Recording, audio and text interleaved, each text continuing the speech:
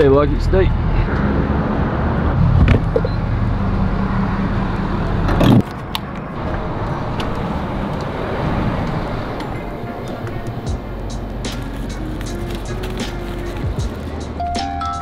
Have a good one.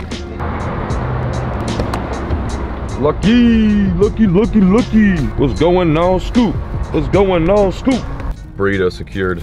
At least burrito prices haven't gone up. Gas prices are delicious. Oh, it's never gonna end. 13 gallons of diesel and I've spent $70. What the heck is going on, Lucky? The world's ending. Your breath stinks, girl. Well, what's cranking, wieners? Good morning.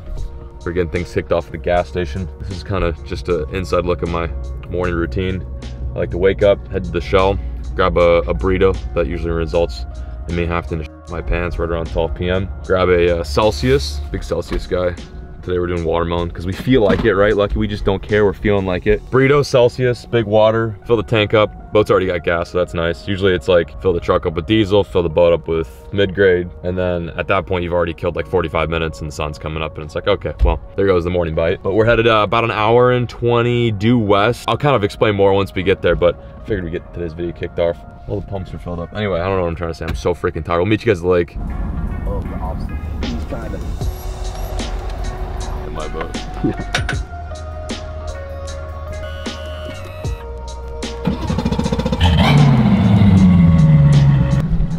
We out here. We out here. We got the stinky wiener. We got Caleb. I may have not put the plug in the boat. I don't know. I forget. But no, I think I did. We're ready to roll though. Usually this time of year we're up shallow, you know, sight fishing for these bass, but winter just won't leave us alone. So the water temp is unfortunately still 40s, in the 40s, 47 degrees. I think like this time last year we were literally catching them off of spawning flats and the water temp was like 58 in the morning. So not really what I anticipated, but I also kind of assumed the worst, and that worst being that it's still freaking cold. So, you know, initially wanted to come out here and drag some baits around, throw some linker logs, but it might be a bit of a pre-spawn deal still. I imagine there's probably a couple really ambitious ones up in the creek, not actually spawning, but getting ready to. And we might have to take advantage of those specific fish because usually the big ones are the first ones to roll up. They can be kind of dumb. So I have literally no expectations today. We're just gonna basically explore this amazing lake, one of my favorite lakes ever. You guys probably know where I'm at. And we're gonna try some different stuff too. We got some pretty big, heavy artillery tied up in the front of the boat. I'll show you guys that later. But let's just have ourselves a day. I think we'll stay tuned and let's go crank. All right, Weena, what are we throwing? What are you throwing? I'll get you rigged up with a, what do you want, a lunker log? That kind of fits your whole persona. We've got some interesting stuff over here. It might still be a little bit too cold in this part of Texas for what I'd like to do today, but I've got some big old swimmers tied on, something I want to get into more this year, and there's no better time than now. Got a Clash, a Hinkle, I've got a 215 here somewhere that actually a viewer sold me when I was at the ramp last time. I fished this place, which is really hilarious. But we're gonna try this, throw this around. I anticipate, you know, cutting all that off and tying A-rigs on in probably about 20 minutes, because that's just the kind of angler I am. But yeah, we're gonna try that anyway. There's a very high possibility that some of these fish are shallow, and those ones that are shallow are usually really freaking aggressive. So I'm gonna see if we can get some on the Clash. See if we can get some on the big old swimmers. Oh my God, oh my God, oh my God, oh my God. Oh my God. That was, I want someone to come all the way up for it. They're over here, they're over here. There's a possibility. It's on the swim bait for like 5 casts and I haven't caught one yet. So I'm probably gonna cut it off and tie up an A-rig. I mean, it's kind of usually how it goes. No, I'm just kidding. I do think it might be a little bit too, I mean, I kind of timed this wrong. What you really want is that water to be like 55 in the morning to be throwing this. Where I'm throwing this is a huge spawning cut. Like probably in 2 weeks or maybe less than, this cut will be filled with quite literally 100 bass, if not more. And the best way to get some of those bigger ones, ouch, is throw big baits like this. Is kind of a unique one. I think these are made in Japan. It's a DRT Clash. Used it a couple times. I need to get more into this. You guys really have been advocating on me throwing swim baits because you guys want to see me catch fish, but also catch big fish. That is the whole point of a large swim bait, is you're not going to necessarily have maybe 100 fish day per se, but you're going to have a day in which you hook possibly the biggest bass of your life. And this is a really good lake for it. Super clean, super deep. It's loaded full of gizzard shad. And that's exactly what a swim bait like this imitates. It imitates one of those big gizzards. Matter of fact, there's actually a school of them back here right now. And when I brought it over this deep edge, I watched the fish on my graph come out of 15 feet of water, sniff it, and then go back down. So these baits have like a really, it's like a double-edged sword. You know, it's like they have such a unique ability of drawing fish in, but the downside of that is they don't always eat. Like they'll follow you all the way to the boat like a muskie for northern guys. Like it's like muskie fishing. They'll come right to the boat, they'll look at it, and then they'll just go zoop, right back down. They're like, oh yeah, we were just looking. We're just window shopping. But there are obviously a lot of times where they'll come up and absolutely smash it, and usually it's gonna be a big one. So I'm just kind of tossing this around. This isn't necessarily, I guess you could consider this a glide bait. It's a jointed 2-piece, and you just kind of twitch it back and forth. A really good bait. I don't throw it enough, and I need to. But we're gonna try in here a little bit. We might honestly switch to A-rig. I just came out here and like everyone's throwing a freaking A-rig right now. That's the result of the big fish that have been coming on it, or it's been one of my videos that they've seen, or something. But a lot of guys are throwing A-rigs, and this water temp is telling that it is A-rig water temp, but it should warm up. Do you like that minute-long monologue? You guys get the gist. Throwing swimmers. Holy hell, dude. There is just a pile of bait getting absolutely massacred down on the end of this dock right here. That's a good one too. Oh my God, they're everywhere. I've never seen them like actually like actively crush bait before on the graph. Not like this, at least. Oh, I just got hit. He's on me. There we go, I'm on. There we go, good one too. Oh wow, it's a good fish. It's a good fish. First bass of the day. Ah, not terrible, little guy. We'll get started with him. Oh, wow. Oh my God, there's another one down there. There's like 2 more down there. This is so sick. We can stay on the spot for a hot minute in all honesty. Nice little largie. Oh God, don't get a hook in the hand. That would not be a good way to start the day. Oh, yes, sir. There's like a school of these guys down here. Probably like, I don't know, 10. And there's a pile of shad under the dock. First one on the rip bait. That felt really good. We might be able to stay here for a minute as long as he's shad around. Nice one, probably about a 2-pounder. That was cool. Docks and rip baits can be such a good way to get fish in that pre-spawn late winter time. You know what time it is? It's A-rig time. such a POS. Yep. There we go. They're all over the place. Nothing big, but good to get things started. Oh, just kidding, he's gone. Okay, try that again. It's like they only want shad. Dude, that's incredible. That's actually incredible. There's so many freaking, I can't leave this spot. This is insanity. Oh, wow. That feels decent. I really got, oh no, it's a freaking, that makes sense. I forgot that these guys are even in here. I'm so honed in on these schooling largemouth that the striper also like to school in with the largies. I was like, dude, that's actually like a big fish. It is a big fish. It's not the big green one we want. Oh, I didn't even see him. He just came up and throttled it. It's not a day out in this lake until you caught one of these. Yep, and a creek channel, and sure enough, striper. See you, bud. What a loser. I read online that it's safe for wiener dogs to have just one small bite of cheese. Kind of like cats are, what is it, like cats are only allowed to have one slice of salami. It doesn't hurt them.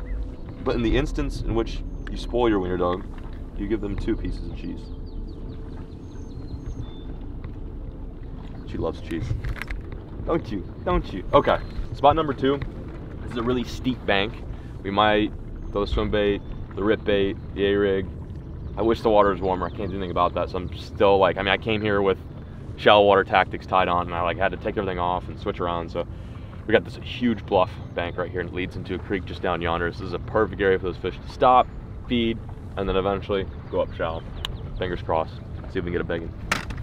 Boy, dude, I'm like finding lots of fish right now. I just cannot get them to fully commit for whatever reason.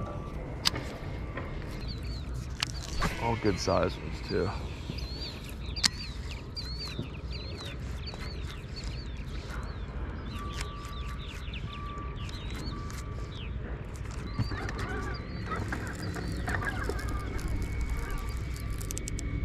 There's one, about time. Reeling it in. Of all retrieves, I hooked it reeling it in. You gotta be kidding me. Little guy. It's one of the bunch though. There's like probably 15 fish down there, all about that size. Maybe a crankbait would be the move.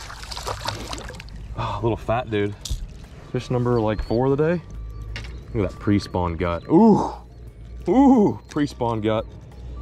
Maybe a crankbait. I should try a crankbait over this. I found a school of fish, but they chased the A-rig and they didn't eat it, and then they're not really too keen on the jerkbait until I reeled it in straight. So I wonder if they want something with a straight retrieve. I'm gonna give that a go. Nice little fat, chunky pre-spawn LM Bizzle. See you, dude. You got almonds all over the boat. Who did that? Who did that? Who got almonds all over the boat? She helped herself to the cheese. Oh, it's gone.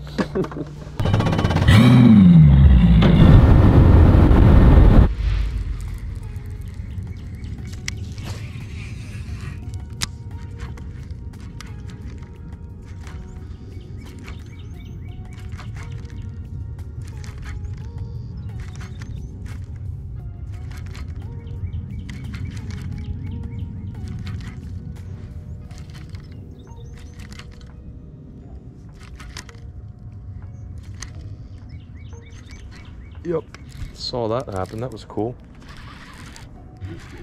Feels decent.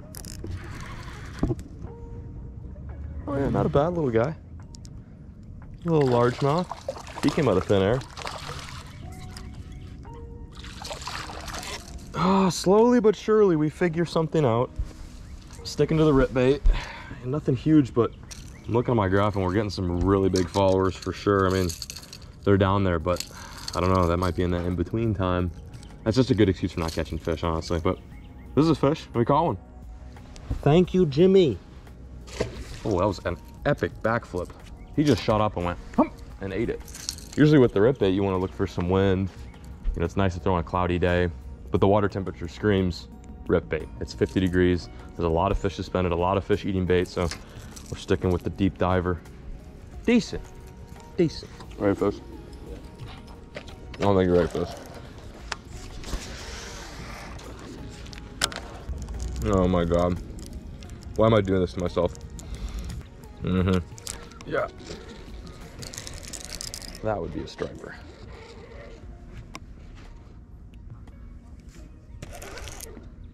It's a 9-pounder. Okay. I was waiting for that. Stop, stop, stop, stop, stop, stop. Why did I do that? Like, why? I knew what the f was gonna happen. I didn't even set the hook. How did you get hooked that well? Get that release.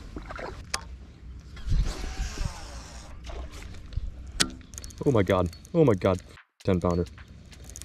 Oh my God. No, no, no, no, no, no.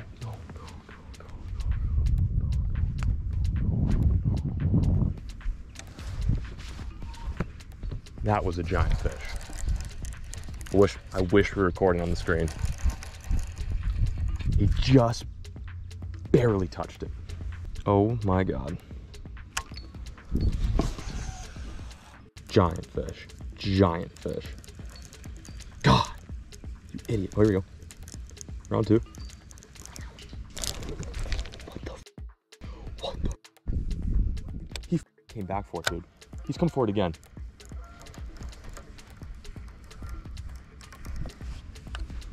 Huge. Dang it. Dang it, dang it, dang it. How's it going? Good.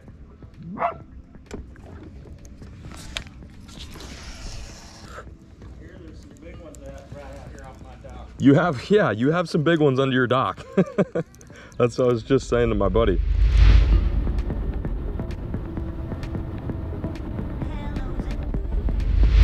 Well, we decided to come over here just for some B-roll, some epic B-roll. Look at this. This is insane. I don't think you guys can fully grasp how huge this wall is. I'm assuming this is part of the old river system. And, you know, over the past couple of decades, they've dammed this place and made it into a lake. But this is what's left. It's not necessarily the best fishing spot, but I'm sure there's probably some bass that post up under here. Definitely some striper. It's just really freaking deep.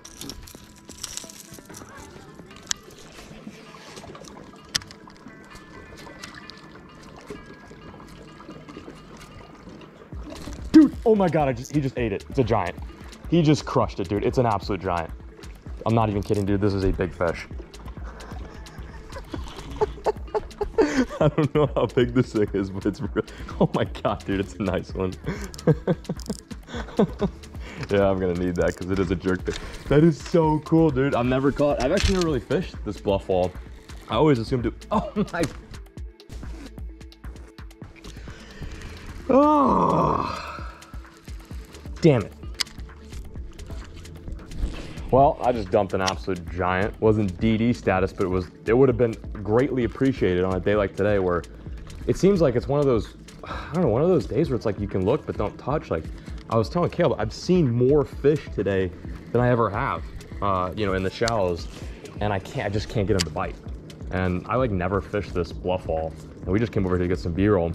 I saw some fish under that rope, threw my jerkbait over there. I literally watched him come up and eat it. Like he swirled on it. It was insane. But you know, I dumped him. It's like a 6 or 7 pounder gone. Would have greatly appreciated a fish of that size. It's been a slow day, but hey, you can't complain. It's like 86 degrees today, no wind. And you got this. Sucks though. Really wish I'd have caught that one. Some fish on this spot.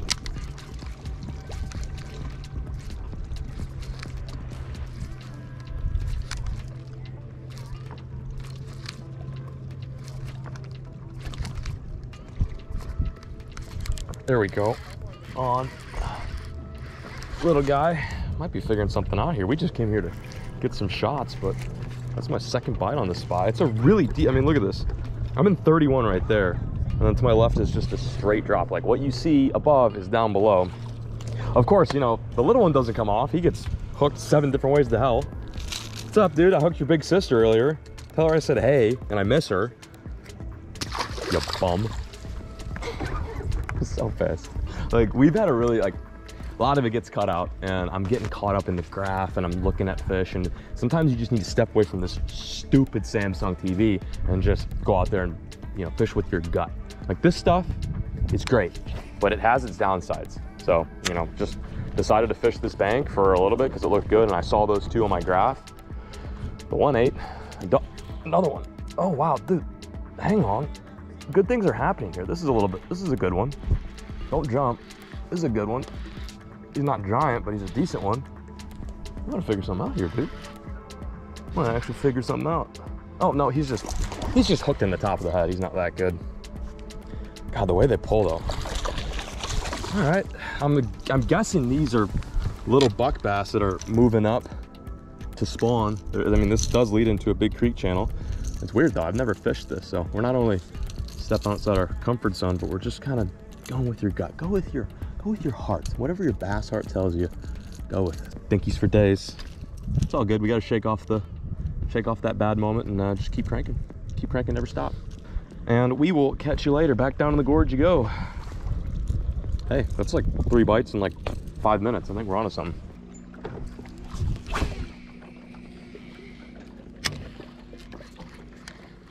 God, all these houses are really nice.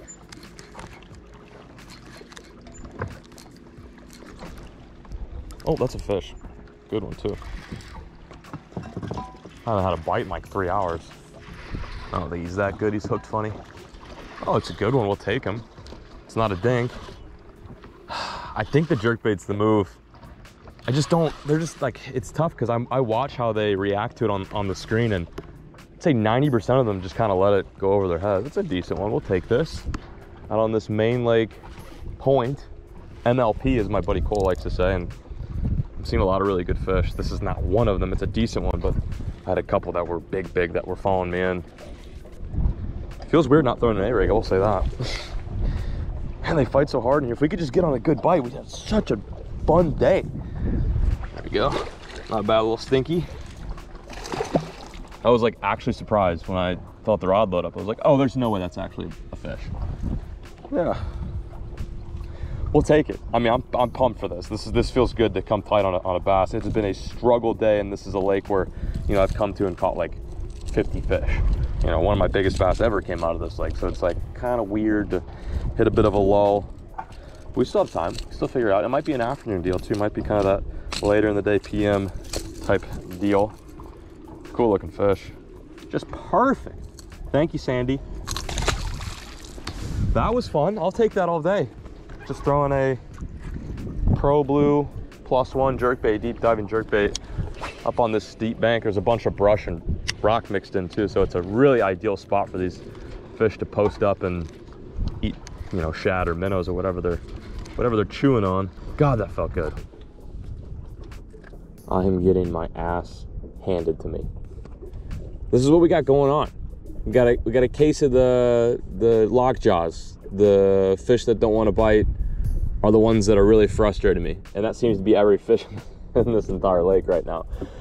It started off so optimistic, you know. Let me reel back kind of the whole progress. I don't know how much I've been talking. Like I've got a vein that's about to pop my forehead, and I'm just so like glued to trying to catch a fish. And I know that's not what this is all about. What it's all about is having a good day and like making a good video for you guys. But at the same time, like we're still out here looking for more DDs. Like I'm trying to collect them all. Like we got a 10, we got 11, still haven't caught a 12 or 13 yet, and they're in here. And this is like a really good time to catch them, that pre-spawn zone. So anyway, I apologize if I haven't really breaking down what's been happening here on this red Lunsky. But we start off the day in some cuts where usually I find them bedding. They were like, you know, in the area. Probably in a week or so they'll be doing it. They're chasing bait around. It looked really optimistic, like seen feeding fish that close to the bank. Awesome. You know, hooked a couple, missed a couple, then all of a sudden they kind of fizzled out. I'm like, okay, that sucks. Went to the next cut over, literally the exact same thing. Like first stock, on the point, bait, bass. It was just like copy and paste, but in a different area. So that happened. I think we picked up like a fish per spot, and then I decided to hit some of my confidence zone and also try some new stuff too.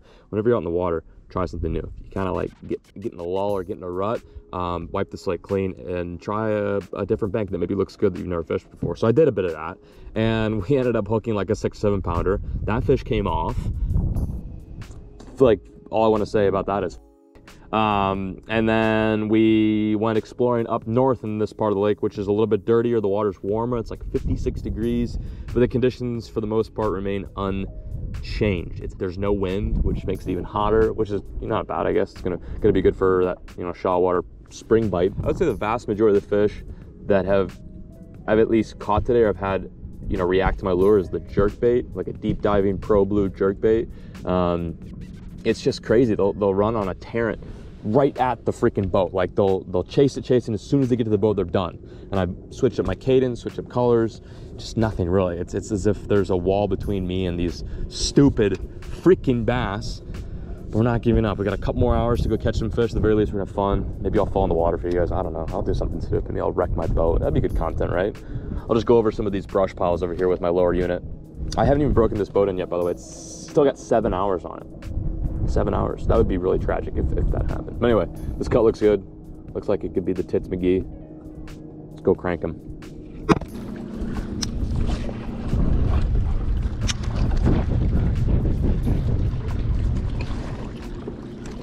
There we go. I'm on.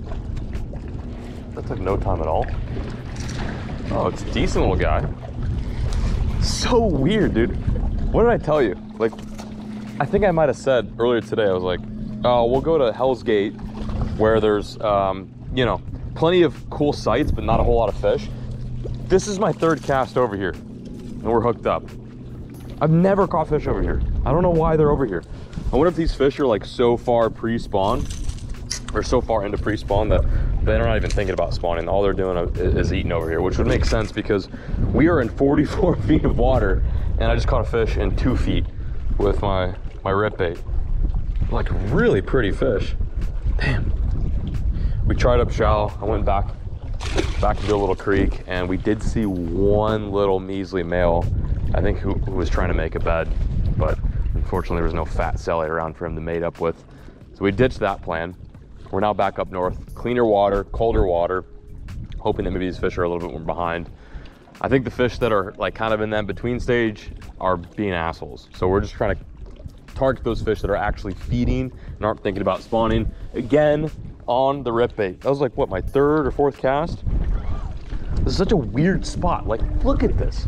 Like, you have to envision what is up there is down below, and you have to like picture a bass that is just hanging at the top of that. That was kind of a wiener grinder. No pun intended, right? She's like, Dad, you suck. I know. We kind of sucked it up today. Although we sucked it up today, we still caught fish, got to learn a little bit about this lake. That's the cool thing about fishing. I've fished here probably, I don't know, 15, 20 times. It's a really good lake. It's one of my favorite lakes. Today I learned something. I learned that these fish really don't like that warm weather after a prolonged winter. And just about everyone we talked to today had a struggle. Like, you know, no one we pulled up to was either A, catching fish, or B, was like, yeah, we slammed them, we're hitting them hard. A lot of boats out today. For the most part, the majority of the narrative was it's freaking tough. And like I said, this time last year, we were catching them shallow. They weren't really shallow. They were kind of in that in-between zone doing weird stuff, pissing me off. I gotta take that front graph off and just start flipping jigs, because it's tough watching fish not eat your bait and going right over them, making a perfect cast, and then them just kind of like look at the bait and then snub it and then go back down, and then you never being able to catch them. But I had a lot of fun. I hope you guys enjoyed as well. Even though it was a tough day, we still want to pump out a video for you guys and share the moment, share the experience, fish the experience most importantly, and just have fun. But I seriously appreciate the view. Thank you guys so much for watching. We'll catch you in the next one, and as always, folks, keep fishing, never stop.